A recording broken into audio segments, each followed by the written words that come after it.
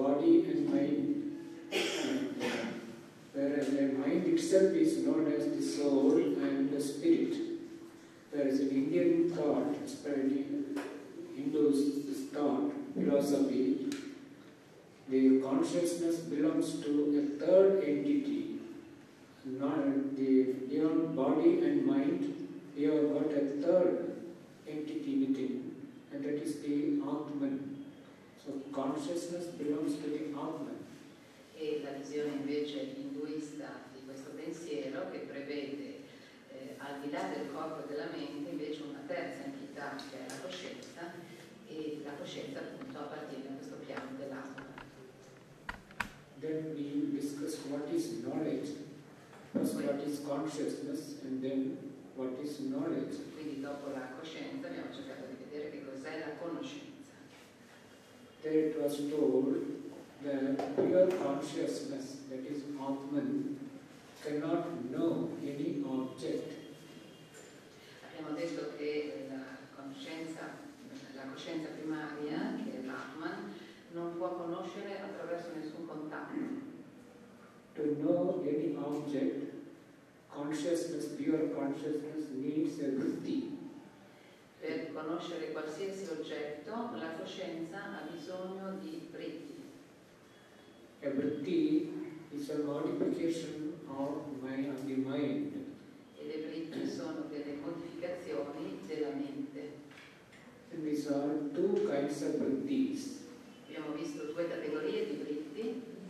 One is the vritti, external vritti, with which we see external objects. Abbiamo visto le vritti esterne attraverso le quali possiamo vedere gli oggetti esterni.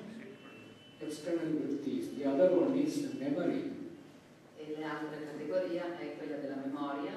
The external vritti leaves a samskara, an impression in the mind, and that samskara will sprout again into a vritti which will recreate the original image.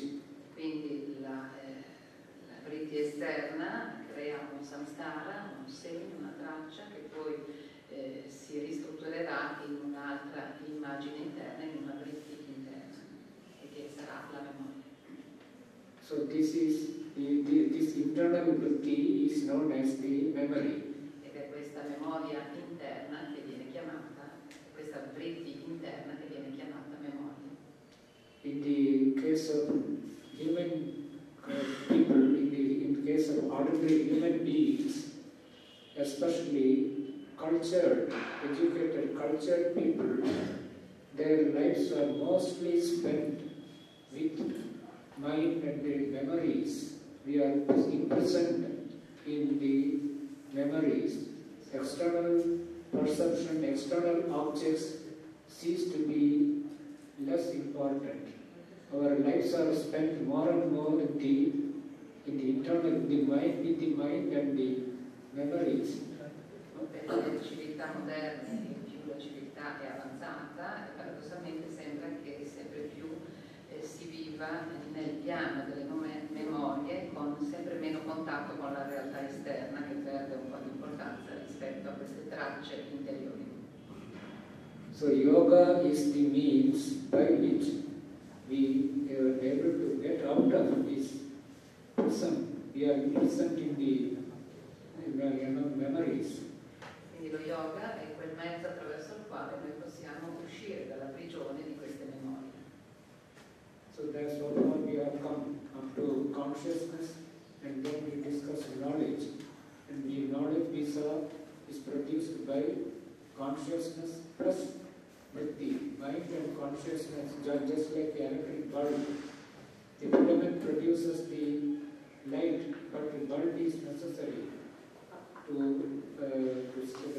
for the light to be utilized. The same way, Atman is the source of consciousness. But to know any object, we need vritti, mind also. Mind and Atman combined produces the knowledge. Abbiamo visto quindi la coscienza, abbiamo visto che la conoscenza deriva dalla sovrapposizione, dalla collaborazione della coscienza e delle vritti. E l'Atman è la sorgente, attraverso l'esempio della lampada che ricordate, dove la mente è la parte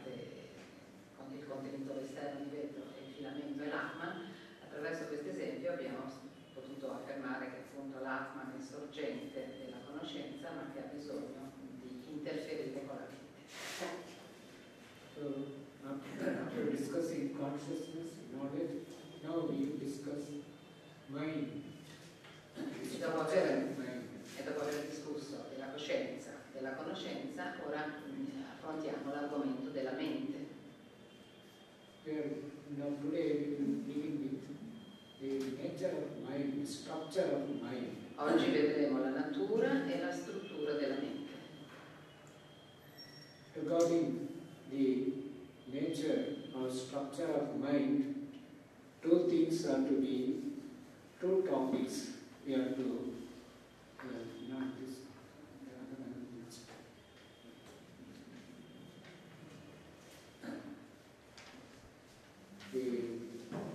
there are two topics we have to study under the nature structure of mind. Dobbiamo vedere due punti, due strutture che possiamo, su quali ci dobbiamo soffermare appunto per vedere la struttura e le funzioni della mente. First of all, the nature of consciousness, how what we call conscious mind, we are conscious of things. Prima di tutto il concetto di consapevolezza della mente, noi siamo consapevoli di qualcosa, coscienti di qualcosa. In Western psychology, in the 19th century, the beginning of 19th century, middle of 19th century, till the end of 19th century, it was believed that the whole mind is conscious. That is, you can understand your whole mind. If you want, you can know your whole mind. E fino al XIX secolo, dall'inizio fino a quasi alla fine del XIX secolo, si pensava, secondo la psicologia occidentale, che la mente avesse soltanto una parte conscia, cioè che la parte conscia fosse tutta la struttura della mente. Then how is it that we forget? Forgetfulness, sometimes we can't remember. So many things in our mind we can't remember. Some things we can easily remember, but in certain things we can't remember. Why? How to explain the forgetfulness? Come è possibile allora, se così fosse, come si spiegherebbe il principio della dimenticanza? Noi ci dimentichiamo alcune cose. So at that time there were two famous French psychologists, Charcot and his disciple Jenny. Due psicologi famosi a quell'epoca francesi, Charcot e il suo discepolo Jenny. According to them, the whole mind, anybody can, if you want, you can know your whole mind. The whole mind is conscious. Then we forget that depends upon the thoughts. Some thoughts have more energy. So those thoughts which have more energy, we can easily remember, they will come up easily. So we can remember. Some thoughts have less energy. They remain below, difficult, they won't come up, so difficult to remember them. Secondo loro la spiegazione di questo processo è che alcuni pensieri sono più carichi di energia di altri, quelli che sono più carichi di energia si ricordano e si imprimono più facilmente, gli altri sono a un livello più basso e proprio perché hanno meno energia hanno difficoltà a ritornare a casa. So the problem of forgetfulness, according to these French psychologists, is due to the problem is with the thoughts, not with the mind. Quindi di fatto, secondo questi due psicologi, il vero problema per quanto riguarda l'assenza, quindi il contrario della memoria, della perdita di memorie, è dovuto piuttosto ai pensieri che alla mente. Whole mind is conscious, but certain thoughts, they just like in a lake. If you put a stone in the lake, then the stone will go down and remain there. It won't come up. But if you put a wooden piece of wood, it will come up easily, come up and float. The same way, some thoughts, like stone, they go to the bottom of the mind and remain there. It it is difficult to remember. Whereas some thoughts, like wood, a piece of wood, it will not come, it will remain below, it will come up. So we can easily remember. So they thought the forgetfulness is due to the energy of the thought. Some strong thoughts, those thoughts which are powerful, which have more energy, they will come up easily. Those thoughts which do not have, they will remain at the bottom. That is how they explained. Hanno spiegato questo principio in questo modo. Lo possiamo capire facendo l'esempio di un lago dove si butta una pietra. La pietra pesante va sul fondo e si ha difficoltà poi a farla risalire, mentre se si butta un pezzo di legno, il pezzo di legno può galleggiare. E allora similmente nella mente alcuni pensieri cadono nel profondo e non riescono a risalire, ed altri pensieri invece più facilmente si ricordano perché sono più alla superficie. Quindi è una questione proprio di qualità dei pensieri.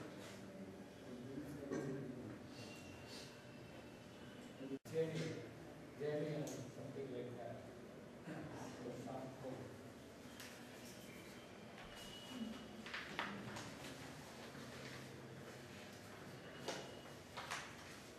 So according to them, the whole mind is conscious. Quindi secondo questi due psicologi tutta la mente è cosciente, consapevole, mente conscia.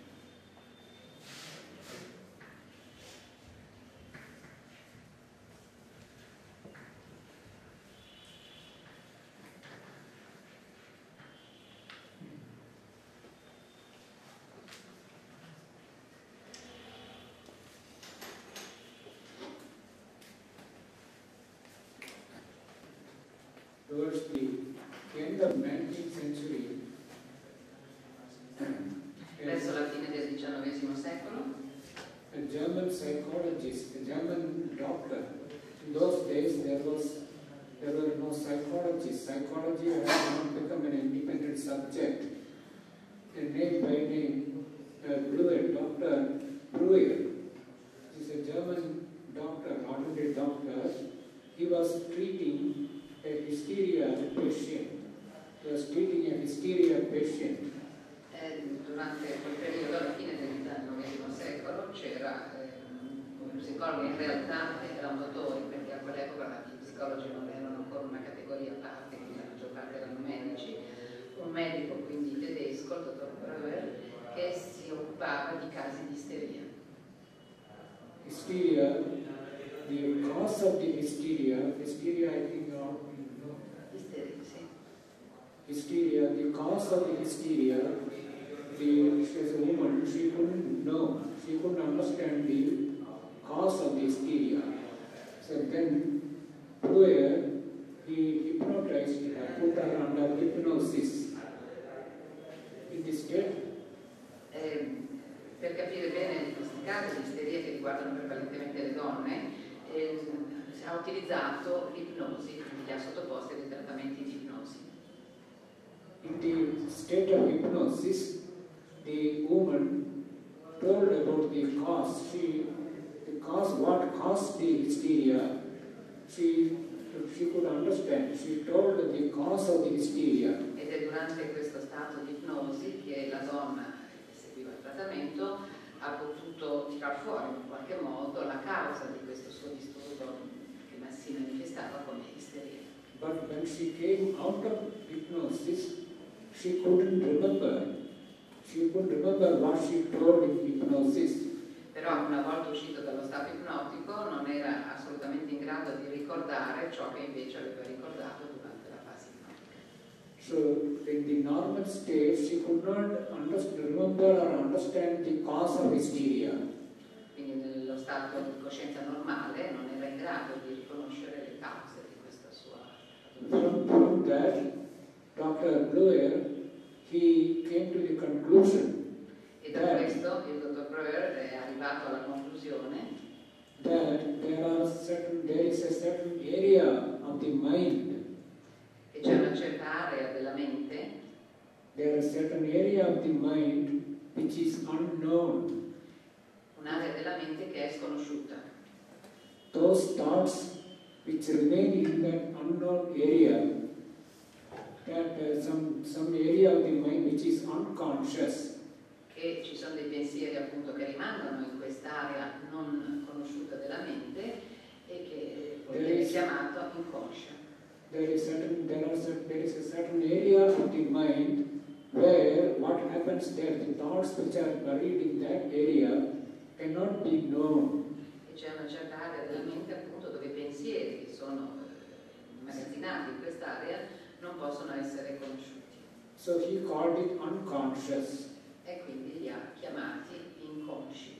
So then mind has now two areas. One is conscious and there is certain area which is unconscious. E quindi possiamo vedere che ora la mente ha due strati, due livelli, uno che è conscio e l'altro che è inconscio. So this result, he published the result of this experience with the hysteria patient. E ha pubblicato i risultati di questa sua esperienza con pazienti sofferenti di isteria. He published an article there. He showed that mind has two areas. Main mind is conscious, but there is a certain area which is unconscious. Dove appunto nell'articolo che ha pubblicato metteva in evidenza che la mente ha due livelli, uno che già si conosceva, che è la parte conscia, ma che esiste poi anche un altro livello inconscio. At that time, an Austrian doctor, he is also a doctor, ordinary physician, he was studying under Charcot, Jene. He had come to Paris and he was studying under Charcot and Jene. He came to know, read this article of Breuer. Un medico austriaco, di cui adesso non ho capito bene il nome, allievo del dottor Janet, leggendo quest'articolo, which is the name? Freud. Ah, Freud! Sorry. Sigmund Freud. Certo. Sigmund Freud. So Freud went to Breuer. Freud went to Breuer and studied with him. E quindi Freud e Breuer si sono incontrati e hanno continuato gli studi insieme. Then Freud found it is true. Then they treated several patients, hysteria patients, under hypnosis. E Freud poi in seguito ha avuto una lunga lista di pazienti che ha trattato anche attraverso l'ipnosi. So hypnosis allows the person to get access to the unconscious. Quindi l'ipnosi è un mezzo che consente alla persona di avere accesso alla sua parte, alla parte inconscia della sua mente. Ordinary mind, ordinary normal state, we can't understand the unconscious. Unconscious is inaccessible. Nello stato di coscienza ordinaria della mente non si può avere accesso all'inconscio. L'inconscio non è raggiungibile. So the mind has now two areas. Mainly, main mind is conscious. Some area is unconscious. Quindi siamo arrivati alla conclusione che la mente ha queste due aree, non è soltanto una mente unicamente conscia, ma che c'è anche una parte inconscia della mente.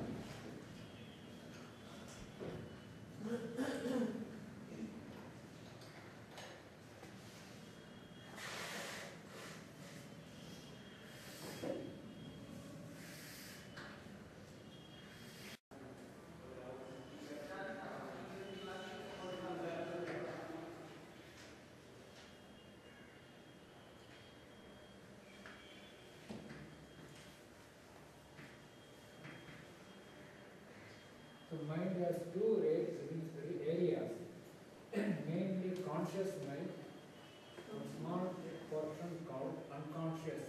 Quindi anche come proporzione vediamo che la proporzione più ampia della mente è quella conscia, ma c'è una parte anche più piccola. Più piccola è inconscia. This was a great discovery, the discovery of the unconscious. Quindi è stata questa una grande scoperta, quella dell'inconscio. So the can't remember certain things happened in the past, not because of lack of energy of the thought. There are certain areas that the problem is with the mind itself, not with the thoughts. Charcot others said it is because of the energy of the thoughts. Freud and Freud showed that there is certain area of the mind. So those thoughts which are in this unconscious, we can't know.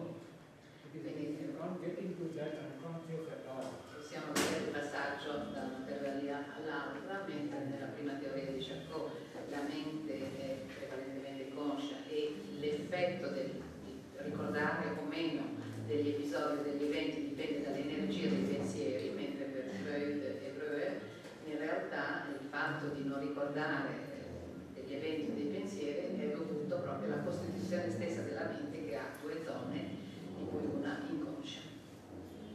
Freud found out that especially in childhood and adolescence, the traumatic experiences, painful experiences in childhood and adolescence, they get pushed into the unconscious. E ha scoperto Freud anche che sono soprattutto le esperienze dell'infanzia, quelle dell'adolescenza, quelle più drammatiche, che vengono stoccate, che vengono immagazzinate in questa parte inconscia della mente. This process is called repression. Questo processo viene definito repressione. Repression.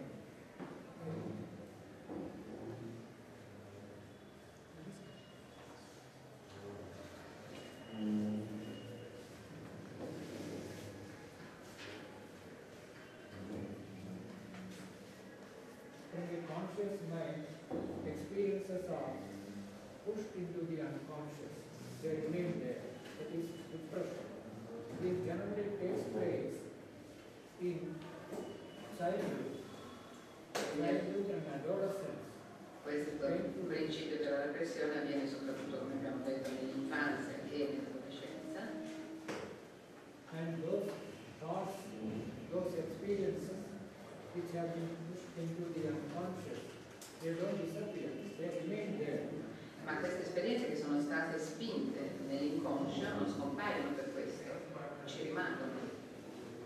These repressed experiences, they remain in the unconscious and they come up in different forms, sometimes in sleep, in dreams.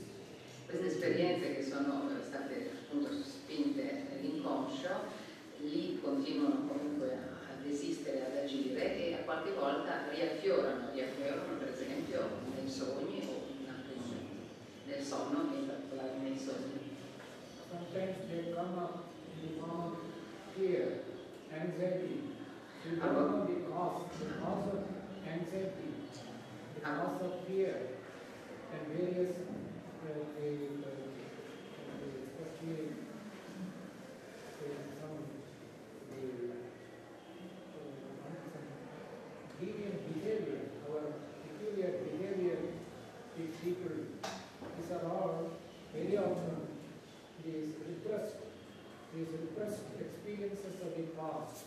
Quindi queste esperienze del passato possono venire fuori anche sotto forma di paure o di ansie, paure e ansie di cui si conosce la causa, oppure anche in comportamenti particolari di altra persona che non hanno una spiegazione. So this much Freud found out, first of all, that mind has two areas, the conscious and a small area of unconscious. Quindi la teoria che Freud ha messo a punto è prevalentemente questo, aver scoperto che la mente ha due strati e di cui uno inconscio, uno strato meno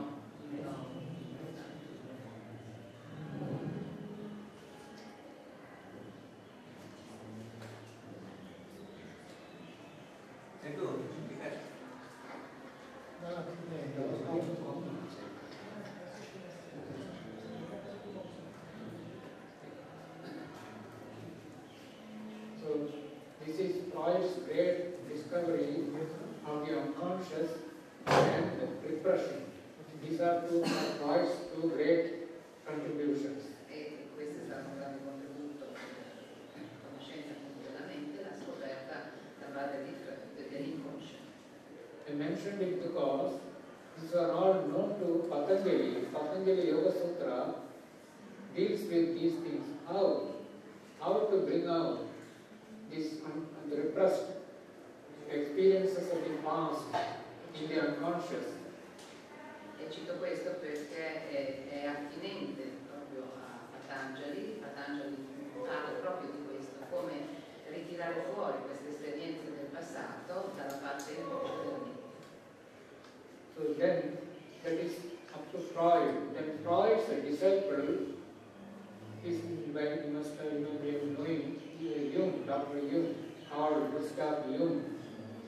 E il discepolo di Freud, che sicuramente conoscete, Carl Gustav Jung, he went further. He said, unconscious is not a small part of the mind. It is the major part of the mind. Jung è andato oltre, ha detto che l'inconscio non è una piccola parte della mente, l'inconscio è la parte più importante, la parte più estesa della mente. Most of the time we live in the unconscious. Most of the mind is unconscious. E la maggior parte del tempo viviamo proprio in questa mente inconscia. We are rarely conscious. This was an important discovery by Jung. E la scoperta importante di Jung è stata quella proprio di sottolineare che viviamo poco di fatto nello stato conscio della mente. According to Jung, the major part of the mind is unconscious. Quindi secondo Jung la parte più importante della mente è inconscia, la parte più grande.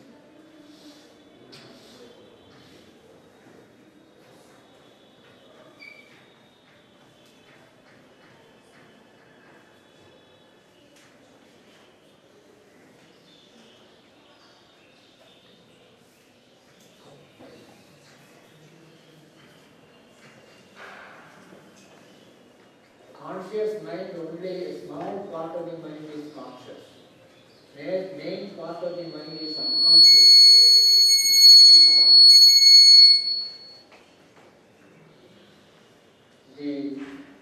So most of the time is spent in an unconscious way.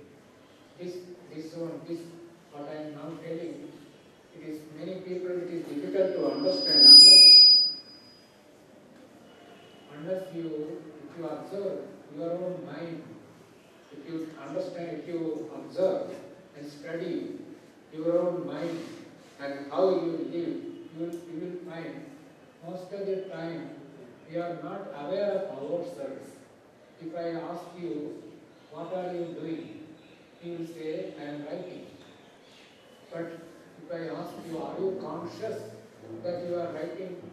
Then most of the people, most of the time will say, no. We write, we read, we do work, but we are not aware of what we are doing. Most of the time we drift with the thought. The thoughts are driving us forward, that's all. We are driven by our own thoughts and ideas and emotions and feelings. La maggior parte del tempo viviamo in questo stato inconscio della mente. Per fare un esempio, questo come l'ha sottolineato Jung, per fare un esempio, se io vi chiedo mentre state scrivendo cosa fai, mi rispondete sto scrivendo. Ma se vi chiedo sei consapevole che stai scrivendo, la maggior parte del caso diremo no. E la nostra vita passa un po' tutta così. Qualunque cosa, qualunque lavoro si compia è un lavoro fatto quasi in automatico senza la piena consapevolezza. Most of the time we spend in unconscious way, suddenly we are observing some work, suddenly we become aware, oh, so much of time has passed. Then we become aware that we are doing this work. But when you actually do the work, we are not aware that we are doing it.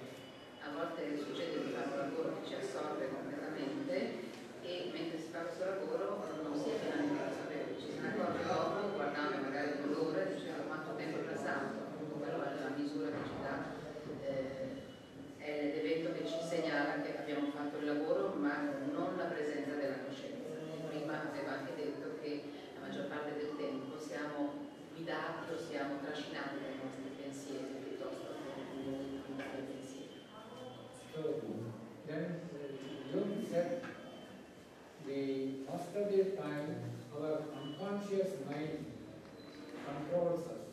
we are controlled by the unconscious mind most of the time.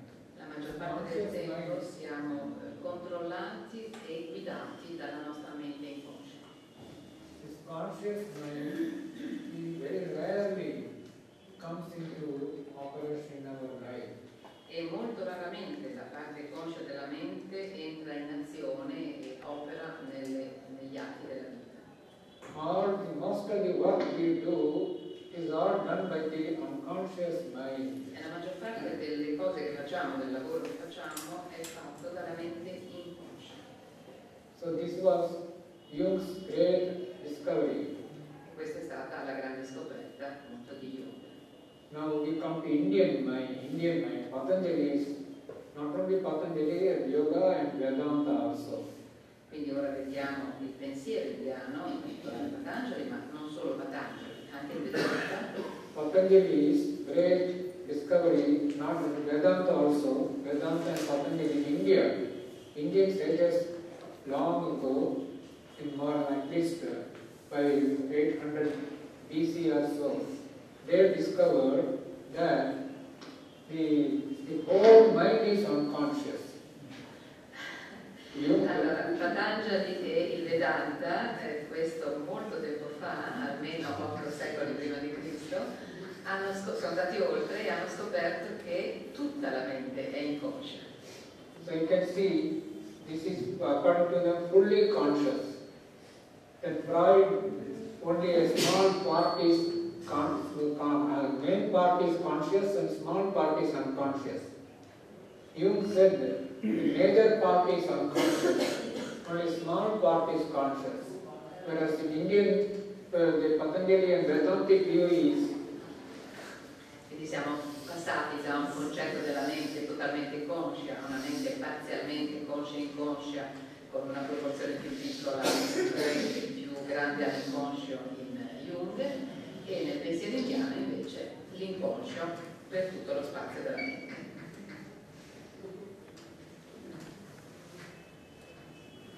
The whole mind is unconscious, just like body. Our body is unconscious because you don't know what happens inside the body. La mente è inconscia esattamente come lo è il corpo. Voi non conoscete esattamente tutto quello che avviene e succede nel corpo. Once we take the food, then what happens to the food, have no idea. How the heart beats, blood circulation, everything is unknown to us. In the same way, the mind also, most of the mind is unconscious. This was long ago discovered in India. The whole mind is unconscious. Allo stesso modo che così abbiamo poco scarsa conoscenza del corpo e per esempio quando prendiamo il cibo non sappiamo poi i processi che avvengono dentro o quali sono i processi che fanno battere il cuore, allo stesso modo non sappiamo quali sono i processi che fanno lavorare la mente, quindi l'intera mente è inconscia. Then, what is consciousness? According to Indian Patanjali's view, if the whole mind is unconscious, then how do we know what is conscious mind? E allora che cos'è la mente conscia? Perché se è vero che la mente intera è inconscia, qual è il processo che ci fa capire questo? So as we saw last time, consciousness belongs to the Atman, not to the mind. L'ho spiegato prima ieri, la coscienza appartiene all'Atman, non alla mente.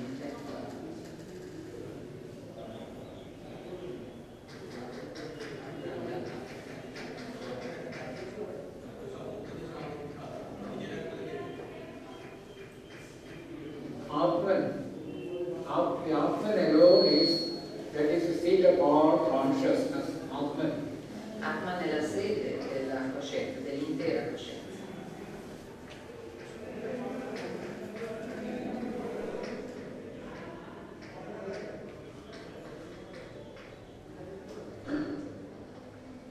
Then, what is meant by conscious mind?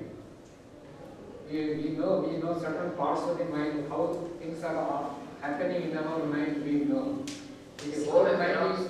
Conosciamo una parte di quello che avviene nella nostra mente, quindi c'è anche una mente conscia che conosce, allora come avviene questo? The whole mind is unconscious, then we can't know anything about ourselves, but we can know many things what is happening in the mind. So there is a area on conscious mind also is there. How do the Patanjali, Vedanta, how do they explain conscious mind? Allora adesso si tratta di vedere come Patanjali e Vedanta spiegano la mente conscia, perché è anche vero che alcuni processi sappiamo e che alcune cose anche della nostra mente, pensieri che ci sono, li conosciamo, quindi come avviene questo? The consciousness belongs to entirely to Atman or Purusha. Atman and Purusha one is Se la coscienza appartiene interamente a Purusha o Atman, then how we become conscious? How our mind is become conscious? come fa la nostra mente a diventare conscia? This question, if you answer, if you understand, it's a very important question. Then alone we can understand Patanjali Yoga Sutra. Questo è un argomento It's a molto most importante, vital point. è molto importante questo punto, e solo se si capisce questo punto allora dopo si può intraprendere lo studio e terminare Patanjali. Consciousness belongs to Purusha, which is our Atman, and mind is unconscious. Then how do Partendo we... dal presupposto che la coscienza appartiene all'atma e la mente è totalmente inconscia, So Indian view is, although the Atman is different from the mind, the light of the Atman falls on the mind. Atman is like a light inside. This light is coming out. il pensiero indiano è questo, che anche se l'atma è totalmente al di fuori della mente, quindi la coscienza, è la luce dell'atman che viene proiettata nella mente. L'atman è visto come una luce che illumina una parte della mente. Yesterday we saw the structure of human personality. So conscious Atman is the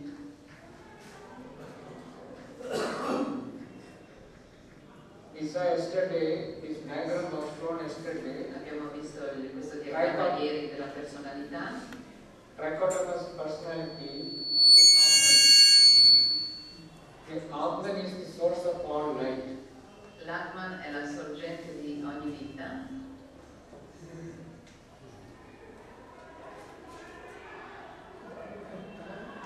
The Atman is the source of consciousness. L'atman è il sorgente di tutte le coscienze, di ogni forma di coscienza. But this Atman's light is radiating, coming out. Ma è la luce dell'atman che si irradia venendo fuori dall'atman. So this Atman's light falls on the mind. Ed è questa luce dell'atman che ricade sulla mente. And through the Indriyas it is going out. E attraverso gli indriyas So si here, proietta verso l'esterno. so the Atman is different from the mind, but the light of the Atman falls. The light of the Atman Anche se l'atman è diverso dalla mente, falls la on luce the, dell'atman ricade sulla mente. falls on the mind. This light of the Atman gets reflected in the mental vrittis we saw yesterday. Vrittis. Ed è questa luce dell'atman che viene riflessa nelle onde che abbiamo visto ieri, nelle vritti. The mental vrittis are there. On the vrittis, this light of the Atman gets reflected. Ed è su queste vritti che si riflette la luce dell'atman. So that area where, in that area of the mind where the light of the Atman falls, that becomes conscious. Quell'area della mente dove ricade la luce dell'atman è quella parte della mente che chiamiamo conscia. That particular area of the mind where the Atman's light falls, that becomes conscious mind, that is all. So consciousness belongs to the Purusha or Atman. Quindi la coscienza appartiene al Purusha e all'atman ed è la luce di questa coscienza che ricade sulla mente che la fa diventare mente conscia. The mind is unconscious, but the mind, upon the mind, the light of the Purusha falls. Where the light falls, that is appears to be the conscious mind. The best example is, an example will make it clear. Con un esempio chiariremo meglio questo concetto, appunto della luce che ricade sulla mente e che la rende conscia. A river is flowing here. I have seen so many times. Nowadays we have got so many lights. Some 50 years ago, 45, 50 years ago, there were only very few lights in Belur, our monastery. Qui a Belur abbiamo il fiume che scorre da sempre. Adesso ci sono tante luci, ma solo 40-50 anni fa c'erano pochissime luci. So at that time, at night, the whole river, Ganga, river is flowing. The river appears to be dark, everything, especially new moon day. E l'intero fiume Ganga che scorre qui appunto di notte, soprattutto nelle notti senza luna, era un fiume completamente buio, sembrava un fiume buio.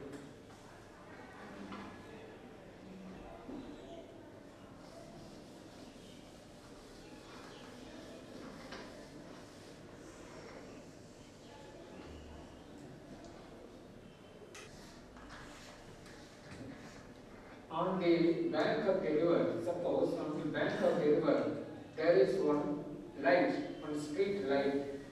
Immaginate sulle rive del fiume una luce che cade dritta.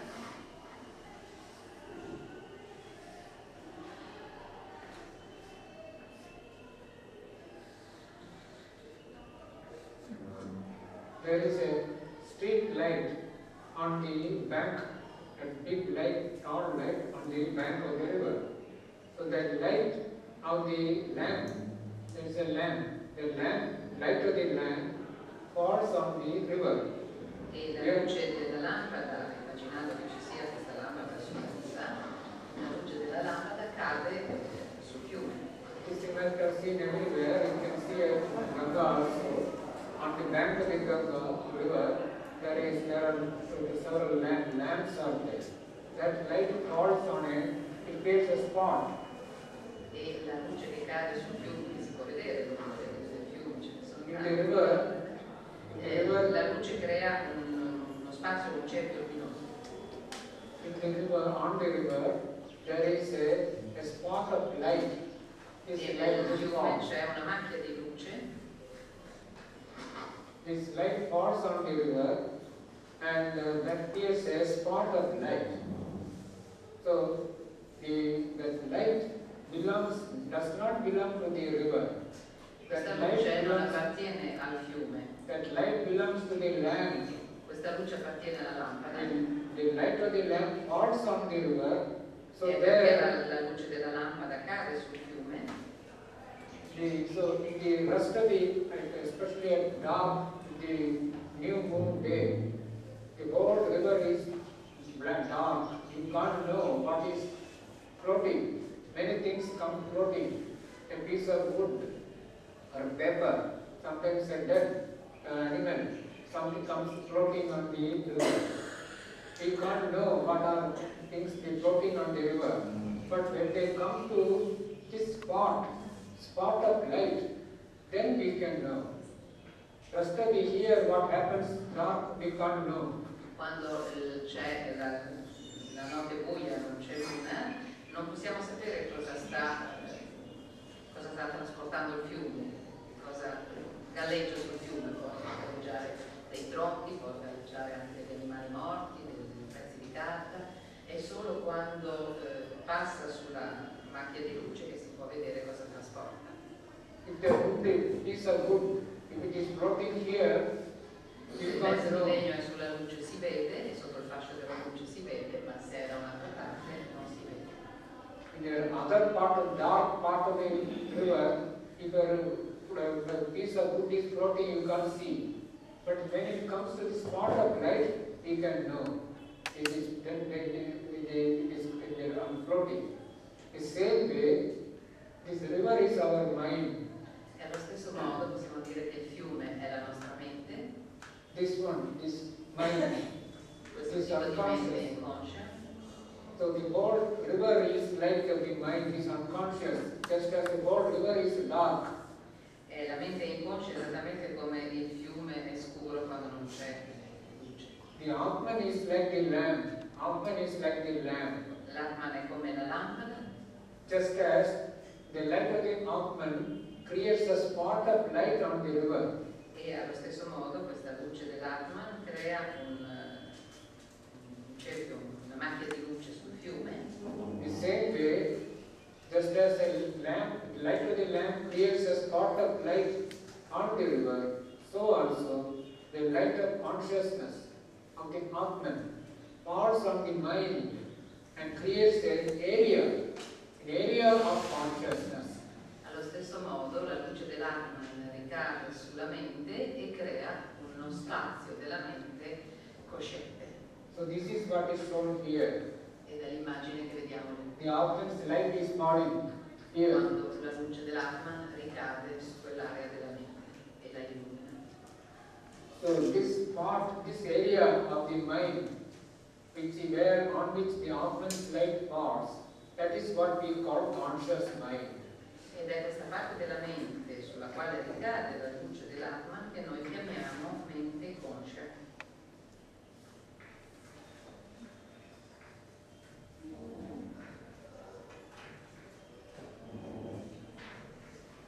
Instead of calling conscious mind, better to call it the conscious part of the mind. La chiamiamo mente conscia invece di chiamarla la parte conscia della mente. This is indeed a very important and great discovery made in India more than at least 3,000 years ago. Ed è una scoperta molto importante fatta in India almeno qualche millennio fa, The whole of 10.000 anni fa. The whole of Patanjali Yoga Sutra is based on this important discovery. E tutto il lavoro e tutta la spiegazione del Yoga Sutra di Patanjali è basato prevalentemente su questa scoperta. It is not merely, you cannot know theoretically, you have to observe your own mind, your own life. How your life is day-to-day daily life, how we spend our daily life. Mostly drifting through the unconscious. We are rarely conscious of ourselves. E dobbiamo osservarci, abituarci ad osservare cosa facciamo e con cosa stiamo trattando nella nostra mente, perché nella maggior parte dei casi, come abbiamo detto, viviamo a livello della mente inconscia. So, if you want to realize the Atman, we are now here, we are drifting with the unconscious mind. Se vogliamo realizzare l'Atman, siamo a quel livello più basso di sotto, dove ancora viviamo a livello della mente inconscia. We have to first catch hold of the conscious mind. Dobbiamo prima di tutto raggiungere il livello della mente conscia. We have to understand, first of all, what is conscious mind.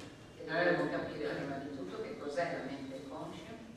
We have to retain most of the time we are spending in the unconscious. So we rarely aware of the conscious mind, the light.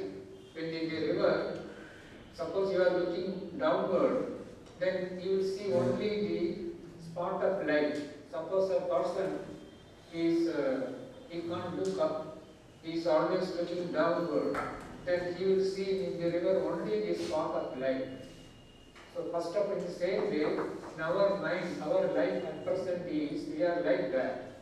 We see only the spot of light in our mind. We don't see the source of light. The source of light, there is a lamp, then we have to look up. The same way, to see the option, we have to go still deeper. At present, we see only the spot of light only. We don't see the lamp. We don't see the lamp. How the light is falling, we are not aware. Supponiamo che una persona non possa guardare in alto, per riprendere l'esempio della lampada, anche se siamo consapevoli ogni tanto della nostra parte conscia della mente, è come la persona che viaggia sulle rive del fiume e non potendo rivolgere lo sguardo verso l'alto, guarda solo verso il basso e si accorge solo della macchia di luce, ma non è consapevole della sorgente, cioè della lampada, perché non e guarda in basso. Allo stesso modo la mente, dopo aver scoperto, aver avuto accesso alla parte conscia, deve però andare oltre, guardare in alto e andare verso la sorgente della luce. So to understand, to realize the Atman, first we have to retain the conscious mind. We have to hold on to the conscious mind. Quindi per andare oltre e realizzare l'Atman bisogna prima di tutto soffermarci, agganciare la mente conscia. To hold on to the conscious mind, we have to remain in the present moment. Constantly, when you are in the unconscious mind, constantly you are thinking about the future or the past. You are not in the present moment. You don't think about the present. Always, if you study your mind, most of the time your mind is occupied with two things. One is the past, what you did in the past, what somebody told you, what happened in the past. Or you are planning about the future, thinking about the future. We rarely think about our present moment. We remain in the present time.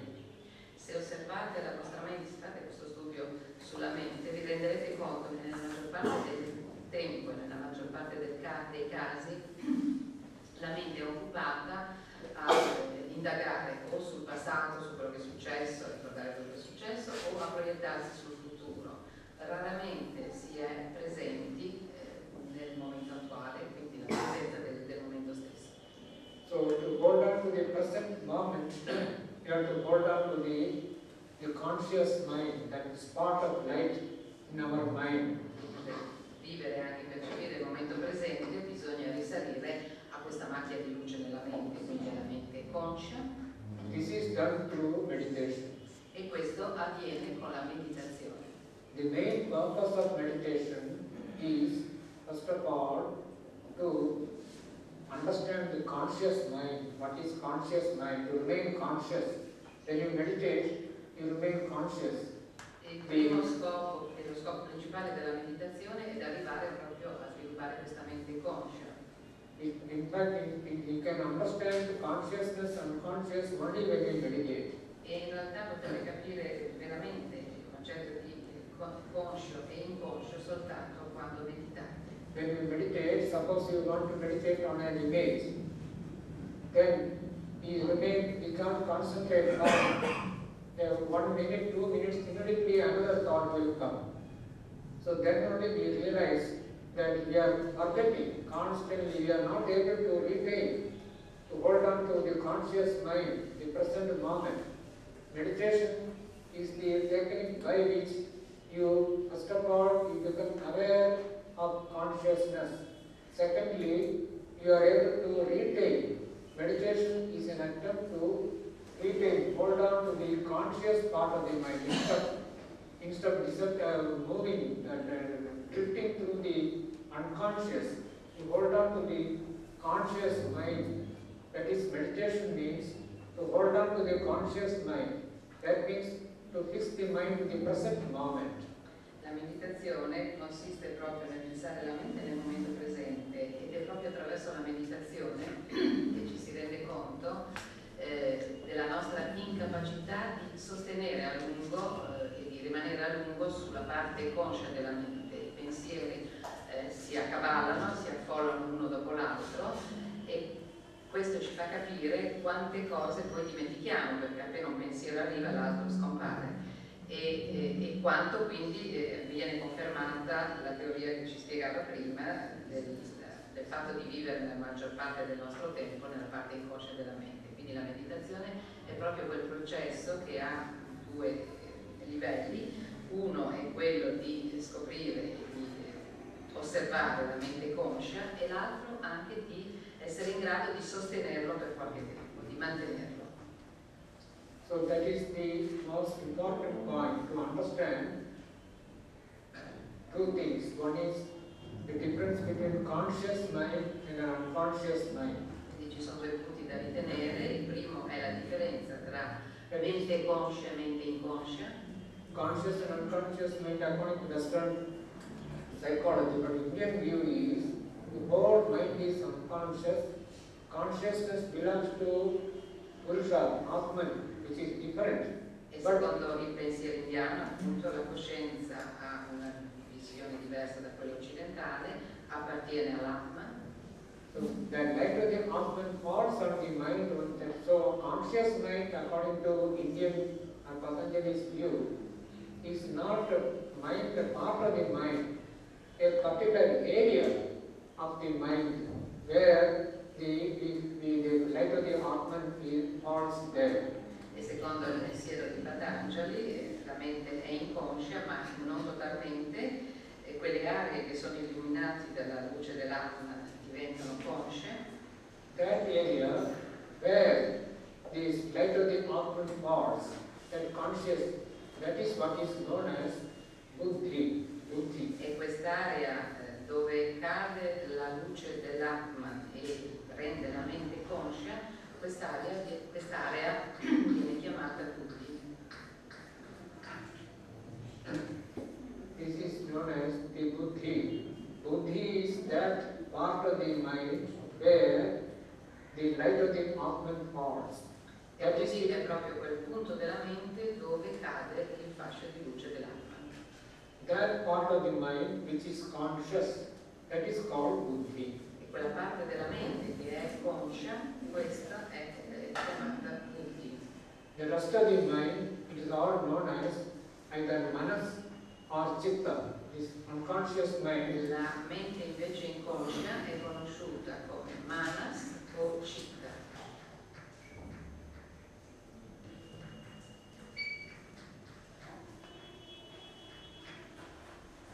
So buddhi is not is that part of the mind where the light of the Atman falls. That is where we become conscious.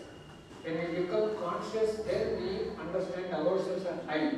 Then we say I. Then only we become aware of our I. Most of the time we are not aware of your I.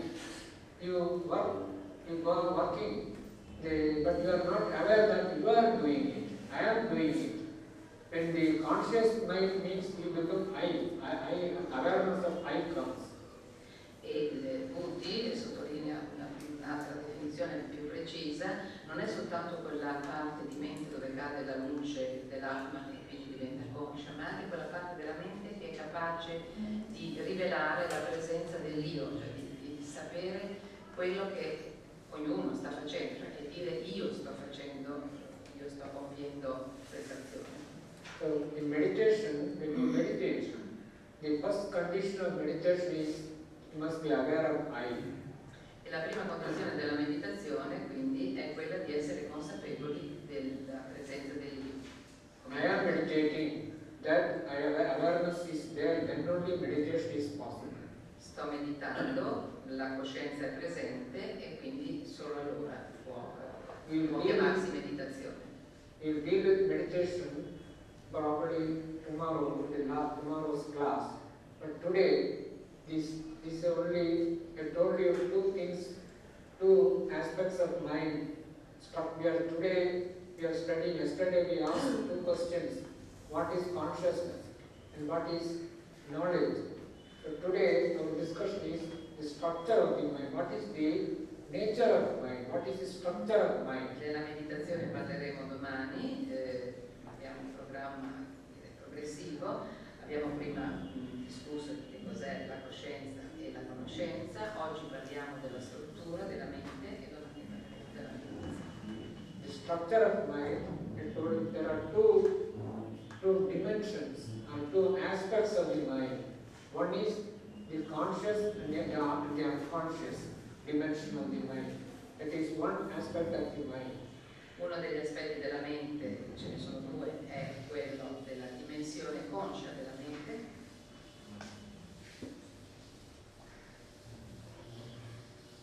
This topic you will continue tomorrow when you study meditation. Questo argomento poi lo continueremo anche domani parlando della meditazione.